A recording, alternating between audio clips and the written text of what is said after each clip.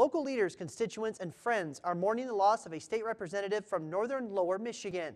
According to our sister station WBKB, State Representative Peter Battaglia of downstate Presque Isle was killed in a motorcycle accident at the age of 61 last night. The Montmorency County Sheriff's Office and the Michigan State Police responded to the accident. The incident remains under investigation tonight. Battaglia was a member of several committees in the State House and served as the chair for the House Committee of Transportation and Infrastructure. Pete was more than a friend. Pete was a great friend. He was a colleague. Our offices are on the 14th floor. There's 5 of us up there, and we kind of had a family up there. So kind of shell-shocked.